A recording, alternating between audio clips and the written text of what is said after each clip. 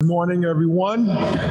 Once again, we want to thank all of you for being here, especially our guest. As was mentioned earlier, we are the Westchester region of the New York City Church of Christ. We're one of 11 regions that are meeting in the New York metropolitan area. And this coming fall, we're going to have an all-region church service where all the regions are going to come together, and it's going to be held at Lehman College. So you can be looking forward to that this fall as we once again get to see all of the disciples from all over the area. That should be a lot of fun.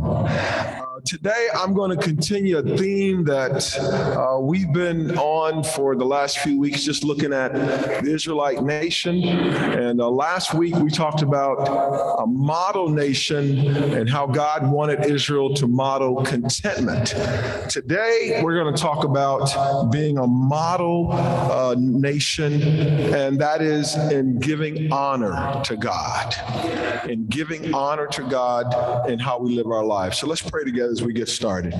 Our God and Father in heaven, thank you for the honor of being in your kingdom, for the honor of salvation through Jesus Christ, for true purpose and meaning in life, for direction from your word, and for allowing us to be in a fellowship of believers who know you and love you and who are trying to help us know you better and get to heaven, God. Bless our time together today. Speak to us through your spirit. Teach us how to draw closer to you and to live lives that give you glory and honor. In your son's name we pray. Amen.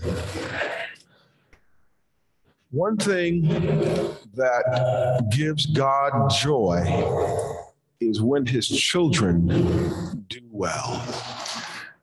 God's greatest desire is to see our lives give him glory. We are his children. He created us in his image. And God really has taken so many risks with us. And to me, one of the greatest risks is free will. He does not try to control us. He doesn't want us to obey out of fear. He doesn't want us to do what's right because we have to, but because we want to. But in giving us that freedom, the risk is that we will not listen to him. And we will not obey him, and that we will live lives that dishonor him rather than give him honor. And I believe this is what God wanted for the Israelite nation as he brought them out of Egyptian slavery and he took them into the promised land. His desire and his dream is that they would show the other nations, this is how you give honor and praise and glory to God. And God wants the same thing for his church today, for the church to show the world the light of God. And that living by God's word and living by God's standard is the best way to live. Now, you have the freedom to choose whatever you want to do, but God is hoping that we will choose him and live according to his will and his ways. And so here in Exodus chapter 20, in Exodus chapter 20 says, and God spoke all these words. I am the Lord your God, and this is the first of the 10 commandments. I am the Lord your God who brought you out of Egypt, out of the land of slavery. You shall have no other gods before me. You shall not make for yourself an idol in the form of anything in heaven above or on the earth beneath or in the waters below. You shall not bow down to them or worship them, for I, the Lord your God, am a jealous God. And so what does God want? God is saying, look, I want you to honor me as God, as your creator, as your heavenly father. Now, sometimes when we see this word in here where it says that God is a jealous God, we go, jealousy? Well, that's not righteous. That's not holy. Really, the word could be translated, for I am a zealous God. I am zealous for you. And there is a right type of jealousy. It's the jealousy that I have for my wife, Cynthia, after 41 years of marriage. I don't don't mind if a brother gives her a gift or a little flower or something every now and then. But if you start doing it every week, we're going to have a conversation. Because I am a jealous husband, all right? And you can mark that down, all right? But a word of encouragement every now and then, a little, hey, sister, you're doing well. God bless you. I'm good with that. But let's just leave it at that because she belongs to me. And in the same way, this is the way God feels about us. You are mine. I created you in my image. And I want to have a unique and special place in your life that no one else has. Here in Deuteronomy chapter 6, Moses is trying to help God's people here. He says, fear the Lord your God, serve him only, and take oaths in his name. Do not follow other gods, the gods of the peoples around you, for the Lord your God who is among you is a jealous God. And his anger will burn against you, and he will destroy you from the face of the land. Here again, Moses is trying to get God's people to understand how he has zeal for them. And sometimes in life, we can forget that everything that we have and everything we are is from the supreme being known as the Lord God Almighty. And when we ignore him or we dishonor him, it doesn't make him happy. But the opposite does make him happy. When we do what's right, when we take the time to remember him, it gives joy to his heart. And so here you see Moses says, fear the Lord your God. And that word fear means stand in awe, give reverence to, or it can also be called honor. It all comes together. And when you think about the creator of the universe, what he's saying to those of us as his children, I want you to revere me. I want you to stand in awe of who I am and to give me honor by the way that you conduct yourself and by the way that you relate to me. To honor is to hold in high respect, reverence, and distinction. And we give honor to many people in many different situations, but none should compare to the honor that we give to God. He should stand alone as to the honor that he receives from us. Matter of fact, the Good News translation translates Deuteronomy 6 this way. It says, honor the Lord your God. Let me turn there. Or this is the message. Let's read this one first. Deeply respect God, your God. Serve and worship him exclusively.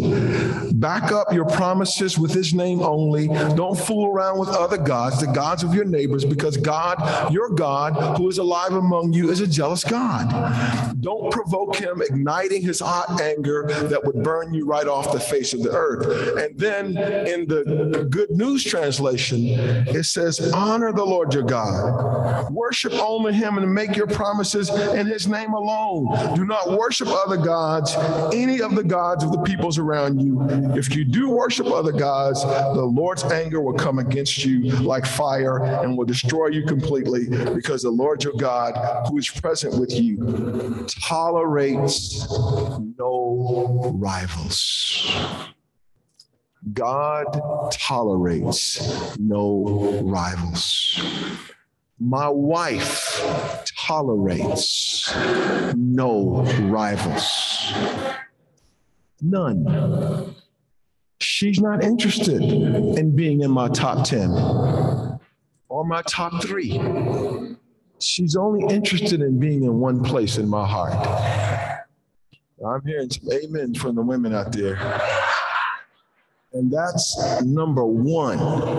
Number one, it's not going to make her feel good if I tell her, you're in my top 2. No. And God is the same way. God is like, I want no rivals. I don't want anything in your life to come before me. And yes, I will bless you, and I will just abundantly overwhelm you with good things. But don't let those things come before me.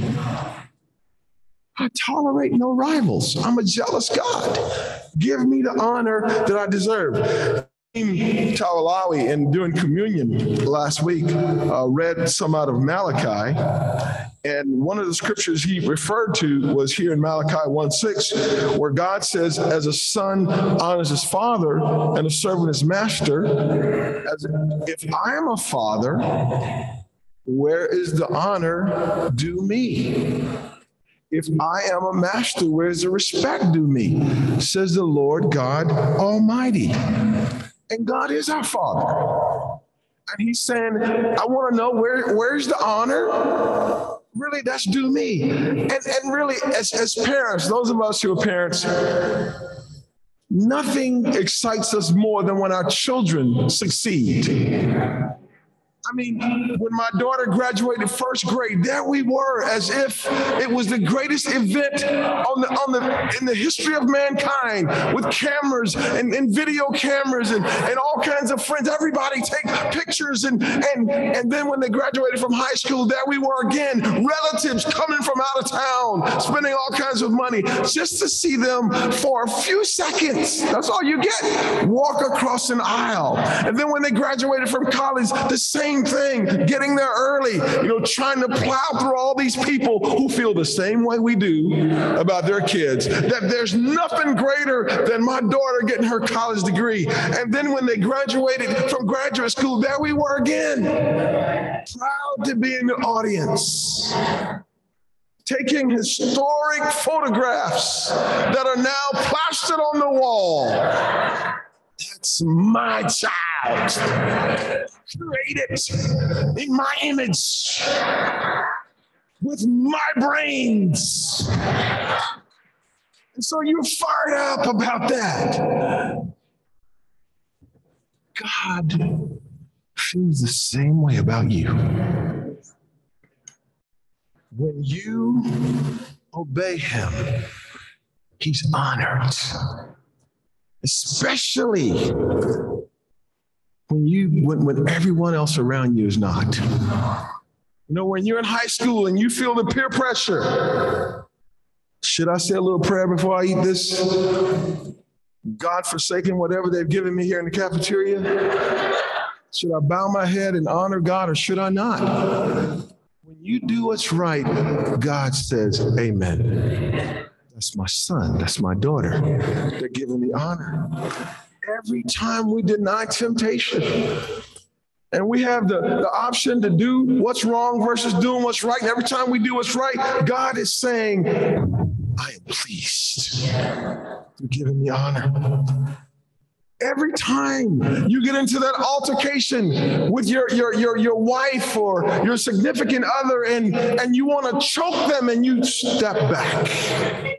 And you humble yourself and you say, I'm sorry. God is honored. But when you act like an idiot and say it's all their fault, God is dishonored. When we do what's right, it gives honor to God. Every good deed done in God's name honors him. When you're serving Kids Kingdom, you honor God. When you serve in any capacity in the church, you honor God. When you deny yourself, you give honor to God, and God says, well done. I'm proud of you. Because you chose to do what's right, not because you had to do it, but you chose to do it. That's what God wants from all of us. And yes, he holds our pictures up on the plaque in his wall and says, that's my son, that's my daughter, with whom I'm well pleased. That's the life we live. That's why we live the lives we live. That's why we say no to the things we say no to, and yes to the things we say yes to. Because we love the Lord God Almighty, who has created us in his image and who's given us every good thing that we honor in our life, that we have in our lives. So let me leave you with some practicals here today. How can you honor God in your daily life? We're going to hit these real quick and the message will be yours. Number one, we honor God with our time, with our talents, with our treasure, and with our trials. You notice anything similar in this list? All T's, right? So if you can remember the T's, God will be pleased, okay? Just remember. All right, so we honor God with our time. You have the freedom to use your time however you choose to. God gives you that opportunity. But we honor God when we stop and we take time to consider what pleases Him. Just your being here this morning, you took time to give honor to God. There are others who decided that they wanted to do something else, but you decided to brave the cold to be here today to give honor to God. The Bible teaches us, it says in Psalm 90, verse 12, to number our days. The psalmist says, teach us to number our days aright, that we may gain a heart of wisdom. The Living Bible says, teach us to number our days and recognize how few they are. Help us to spend them as we should. You only got so many days. And can you believe we're almost at the end of February here in 2023 already? You know, just last week, I was 40.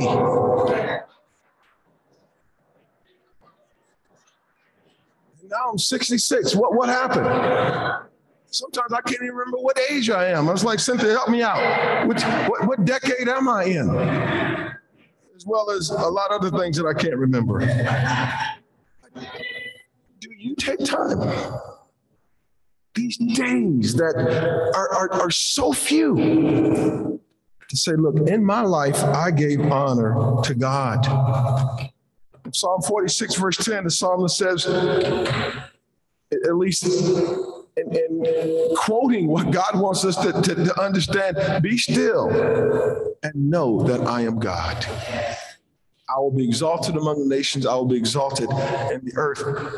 We got to take some time to stop and consider, what is my purpose for being on this planet? God, what do you want me to do in the short time that I have? And let me acknowledge your greatness and your omnipotence. Let me stop and consider everything that I see around that you created out of nothing. Your magnificence, your holiness, your creativity. Be still. The heavens declare the glory of God. The skies proclaim the work of his hands. Day after day, they pour forth speech. Night after night, they display knowledge. We just have to stop and look around and ask ourselves, what is this all about? And God is saying, I need you to take time to remember and know that I am God.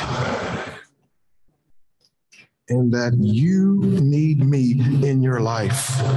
Honor God with your time. Just don't use it all selfishly for you, because it won't fulfill you anyway. And if you really want to have a fulfilling life, then empty your life. The way up is down. The way to be fulfilled is to empty. The way to be first is to be last. That's what the Bible teaches us. Secondly, honor God with your talents. You know, there's so many talented people on this planet and so many talented people in your room. And when it comes to the church, God, the Bible says in Romans 12, we have different gifts according to the grace given us. If a man's gift is prophesying, let him use it in proportion to his faith. If it is serving, let him serve. If it is teaching, let him teach. If it is encouraging, let him encourage. If it is contributing to the needs of others, let him give generously. If it is leadership, let him govern diligently. If it's showing mercy, let him do it cheerfully. God has blessed you with gifts to give him glory. Sometimes I'm amazed at the talents that other people have, because I could never imagine myself doing those things. But to think that God created somebody who can do that. I mean, I think about, Kevin Finnerty went to Columbia and he teaches physics and chemistry. Physics. You couldn't teach physics. I know what gravity is, and that's about it. To know somebody that likes that stuff, that would go to school for that stuff, I'm just like, why? Why would you do that? I majored in communications. That makes sense to me. But then there are other people with gifts, and really, God doesn't want you to compare your talents with other people's talents. I mean, if you've got the gift of singing, praise God. But if you don't have the gift of singing, then we need to let you know you don't have that gift so that you can have a realistic evaluation of where you are. People have different gifts, and in this church, there are people that they just have some people seem to me have the gift of joy. They just always seem to be up, right? And you look at those people and you go, what's wrong with you? Don't you know the world is dark? But they're like, hi. Kevin, Andy Finnerty, hi, how you doing? And you're like, do you ever have a bad day? And they look at you, I just depend on the Lord. But thank God that we have all these different talents, because together they give glory to who? To God. That's why God gives you the gifts. If you're smart, it's because God made you smart. Yeah, you had to study, but God gave you that capacity. Thirdly, honor God with your treasure. He says, well, Sam, I don't have any treasure. Compared to the rest of the world, yes, you do. Yes, you do. And whatever God's blessed you with, he wants you to use it to honor him. Here in Proverbs 3, verse 9, it says, honor the Lord with your wealth, with the first fruits of all your crops. Then your barns will be filled to overflowing, and your vats will brim over with new wine. Honor God with your wealth. Moses reminded the people, God's people, he says, you may say to yourself, my power and strength of my hands have produced this wealth for me. But remember the Lord your God, for it is he who gives you the ability to produce wealth. Whatever you got is from God. Every good and perfect gift comes down from above. It's God. And if God gives you $100 and he asks you for 10, what's your attitude? This is my $100. No, I'd be glad to give you 10 back. And that's what he asked for. Just give me 10 of the 100 back, and I'll continue to bless you. God has blessed us so much. And he says, I want you to just not use that wealth or that house or that car or that money just for your own selfish gain. Use it to honor me. Sacrifice for me. Use it to help other people. Use it to make a difference in the world. That's why I gave it to you. So you could use it to honor me. Money is not a sin. But when we fall in love with it and we allow it to be first in our lives, then it leads us to some dark places. Money in and of itself is not evil. It's what we do with it. And God has blessed us. God has blessed us immeasurably more, hasn't he, church, than we could ever ask or imagine. Our Are we being generous toward him? And then finally, honor God with your trials. Says, well, Sam, what are you talking about? Honor God with my trials. Let me tell you something. You're going to face challenges in life, and some of us, we're facing them right now, whether it's spiritually, physically, health things you may be going through, financial things you may be going through, career things you may be facing. I don't know what it is. But if you live on this planet long enough, you're going to face some serious challenges in your life. You know, marriage, kids, family, whatever it may be. But God is honored when we remain faithful to him through those trials. And I was having a conversation last Sunday with Mimi Toribio and hearing her story and what she's been through lately when she had the car accident. And I told her, I said, wow, I'd love for you one midweek to share with the church what you've learned through all this and how you've grown in your dependence on God through this. Because, I mean, I didn't even understand how challenging her physical situation has been. But her spirit, her demeanor, her heart, I'm here to serve the Lord. And I want to give every day to him. She's honoring God even through what really could have been an unbelievable tragedy. But she's not blaming God. She's not blaming anybody. She's just using this to draw closer to the Lord. Your adversities, and we've talked about this before, are there for you to learn how to depend on God more and to give him honor. You know, the people we read about in the Bible that we admire the most, we admire them because of how they trusted in God through their struggle. You know, Joseph is one of my heroes. Why? Because, I mean, would I want to do what he did or go through what he went through? I'll be honest with you. No. Thank you, Lord, that you used him as an example to help me. But he remained faithful, thrown in prison, falsely accused. But he still trusted in God. And whatever trial you're facing right now, you can give honor to God through that trial by remaining strong in your faith and allowing him to use this to bring about spiritual maturity in your life. You can't grow without resistance. You can't grow without struggle. You can't grow without challenge. And that's why God allows it, because it refines us and it helps us transform more into the image of Jesus. Like you, when I'm going through it, I don't always see those things or think that way.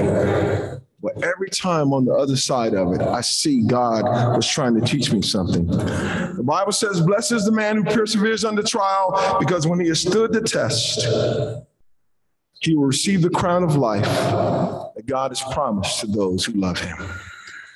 When you're going through trial, when you're going through a struggle in your personal life, whatever it may be, God is watching and he's saying to the angels in heaven and everybody around, look how my son or my daughter is persevering through that trial.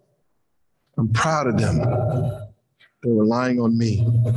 And then here in Psalm 50, verse 14, the Bible says, sacrifice thank offerings to God, fulfill your vows to the Most High, and call upon me in the day of trouble. I will deliver you, and you will honor me.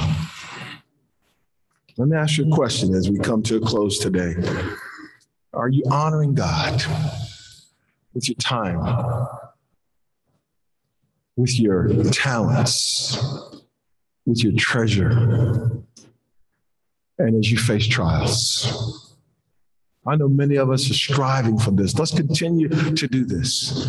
Say, well, Sam, I'm not really facing any of these things right now. Don't say that, because here they come. All right? Here they come. Are you living a life that honors the Lord God Almighty? That's why you're on this planet. He wants to look down upon your life, both now and in the end, when we see him face to face and hear him say, what, church? Well done, good and faithful servant. God bless.